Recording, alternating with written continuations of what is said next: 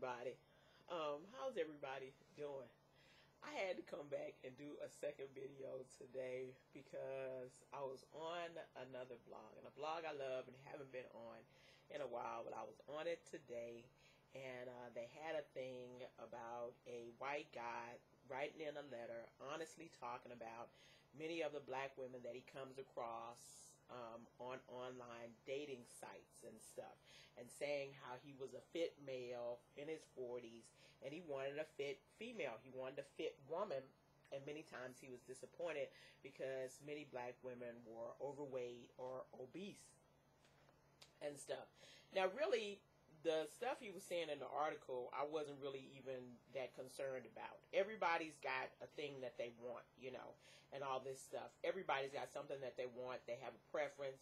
If he's a 10, wanting a 10, I can't be mad at that. If you're a 10, wanting a 10, what am I mad at? Now you can't be a 5 wanting a 10, but hey, if you're a 10 wanting a 10 in good shape and good physical condition, and you want a fine, athletic build, black woman and all that stuff, hey, dude, more power to you, okay, and stuff. I wasn't even concerned about that part, but I was concerned, as was the blog owner, about some of the comments that were on there, and black women getting all upset and, clutching pearls and dying because somebody said something about them losing weight, which I don't even really understand.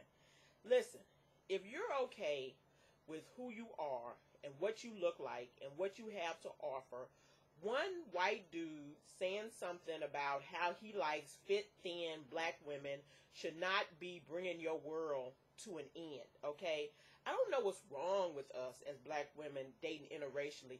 I really don't understand us, but, I think I do, because we're so codependent. We're so, so many of us haven't gotten love from our community or the people in our community, from family members, from dads or moms or whatever, and we're so desperate and needy for love that anything anybody says, anytime anybody rejects any part of us, we're so taken aback and we're so hurt and so devastated, we don't know what to do. When I dated, I didn't worry about men that didn't want me. Could care less. What am I worried about people that don't want me? I was worried about people that wanted me. I am not a little woman, as you probably can see from what you see here. I am not a little woman. I am not a big woman, but I am not a little woman. I am 5'8", okay, and I am a size 16. So I'm a pretty healthy woman, okay, and stuff. It didn't matter to me. When I met my husband, I was smaller, still the same height, but a slightly smaller. I was a size 12 at that time. And I'm trying to get back to a size 12. Not because I'm worried that my husband going to leave me because I gained some weight, because he still think I'm the tiniest thing on earth, which I really don't get. But he still does. But because I wanted to do it for myself. But you know what? While I was dating, I knew there were a bunch of white men that weren't going to like me. Specifically because they didn't like the way I looked. Maybe they thought I was too fat as a size 12. Maybe they thought when they found out I had type 1 diabetes, that wasn't really going to come my way and all that stuff. And that was fine. If you didn't want me, I was okay with that. And I kind of kept it moving and kept it pushing, and stuff. Yeah, your feelings be hurt and your ego be bruised for a little while, but you'll get over it, okay? But really, the issue was not really with me. It was with them. Okay, you may not like me. You may not like who I am. You may not like how I look and stuff. But that's not my problem. That's your problem. I did a lot of work after I divorced my husband and we were separated and stuff. I did a lot of work on me. And I figured by the time I was out there looking for somebody again, I was a pretty good person. I had done a lot of introspection. I'd actually lost a bunch of weight after we broke up. I lost a ton of weight and stuff after we broke up. And so I was looking good, feeling better, feeling healthy, feeling good about myself. So one person rejecting me was not going to stop the show. One monkey was not going to stop my show, okay? You know, one man saying that, well, you know, you're a little too big for me, or I like my girls more athletic, or whatever, was not going to make me be like, oh my goodness, I'll never find any white man or man of another race will never find me attractive because this one said something about me. I don't know what it is about us. Our need to be loved by everybody. You are not going to be loved by everybody, nor are you going to love everybody. It doesn't matter. All I needed was one person to love me and appreciate who I was, because I appreciated who I was. I had good self-confidence. I loved me. If he didn't love me and appreciate who I was, that was not my problem. That was his problem, okay? I didn't ask when men said they would reject me for some reason or decide they didn't want to date me or whatever. If they said something about the weight, if they didn't say nothing about the weight, if they said something about they didn't like my hair, if they said something about I was too dark or I was too tall or they didn't, whatever they did, I wasn't really wondering why they didn't like me. I wasn't really asking why because I didn't really care and stuff. What I needed to do was move on with my life and find somebody that would appreciate me for who I was. Now we come to the other part of the thing. This sort of thing where black women are wanting for everybody in an interracial, when they be in an interracial relationship, they want for everybody to think their white man is the best looking white man or he the finest thing ever, and all the black women be jealous. Let me tell you, I've seen quite a few women on blogs and stuff with their husbands and their boyfriends and all that stuff, you know. And many black women have nice looking men, but the majority of black women dating white men or non-black men, those men are, to me, average. If your husband don't look like Brad Pitt, he's just sort of average to me and stuff. You know, I'm not completely impressed. I'm not falling down. I don't think your man is the finest thing ever in life and all that stuff. I don't really need anybody to love my husband or to think my husband is attractive. I think he's attractive. I really don't give a damn what you think about him and stuff, you know. And my husband is a big man. He is 6'4", 260 and stuff. He's not fat, but he's got really big muscular arms and muscular legs, but he's got a really sort of big belly.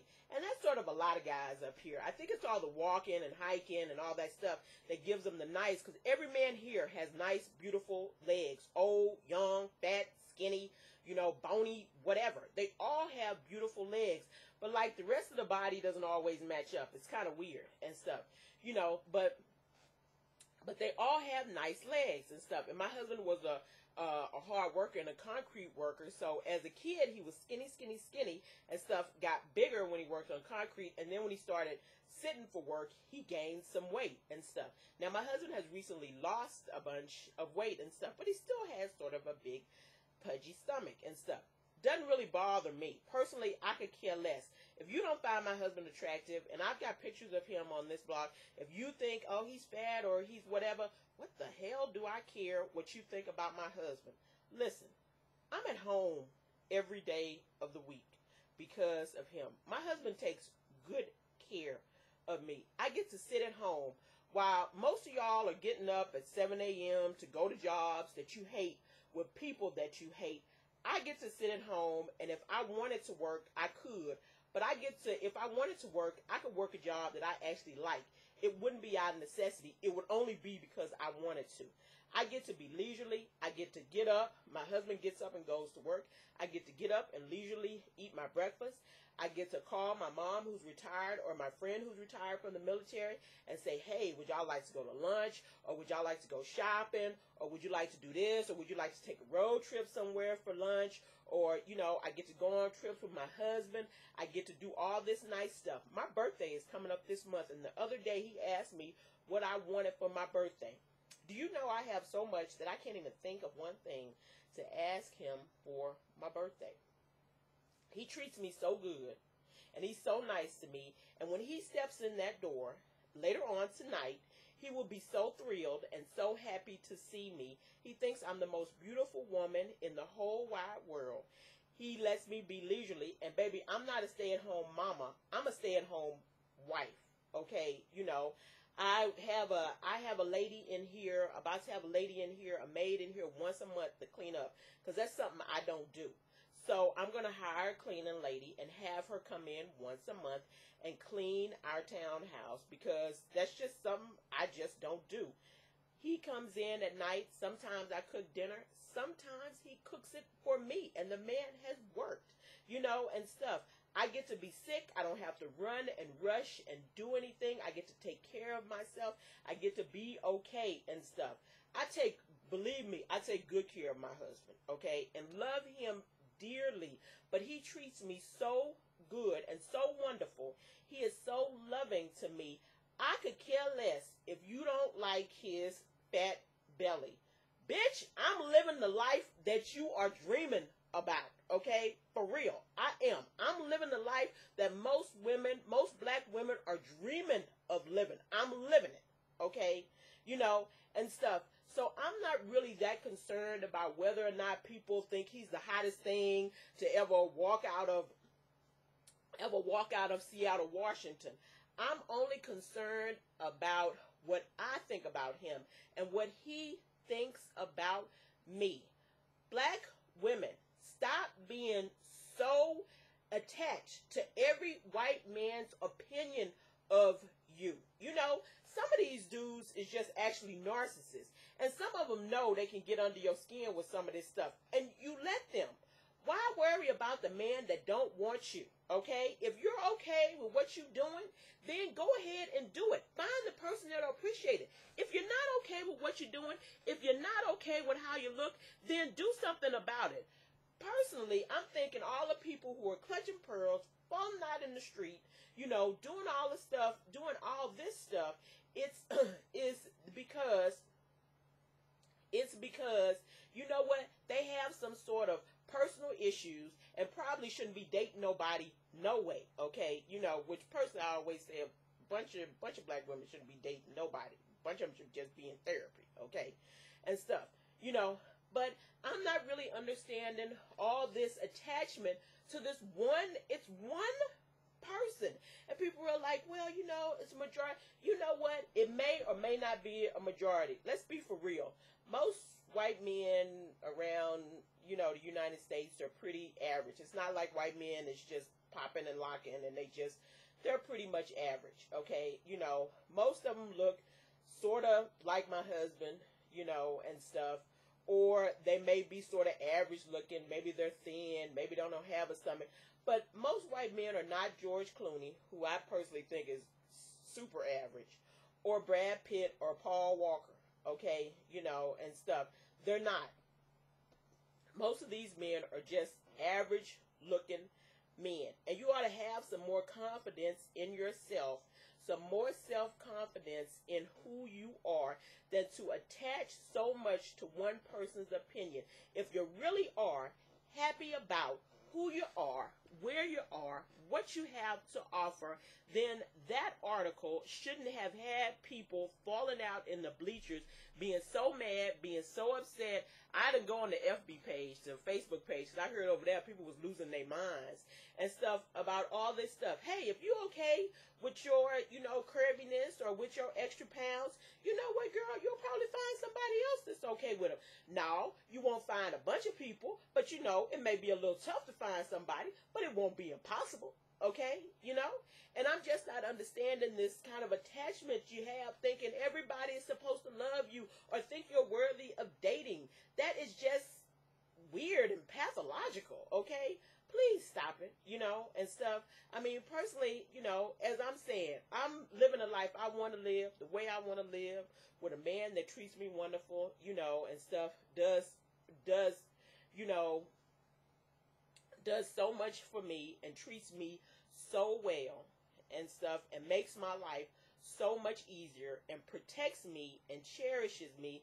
Yeah, I am. I'm living a life. Most women, you know, even a bunch of black women, but a bunch of white women probably wishing they was living too. Okay, you know, I mean, I'm living it. I'm living a life. Okay, I'm living a dream and stuff. So, you know, I'm just saying, just, you know, if you're okay with who you are, if you're okay with what you have to offer, if you're okay with how you are, then the one person's opinion should not have you curled up in a ball or crying over in a corner, you know, and stuff. It's just a little bit much. All right, well, that was my little rant for today. I'll talk to y'all later. Bye.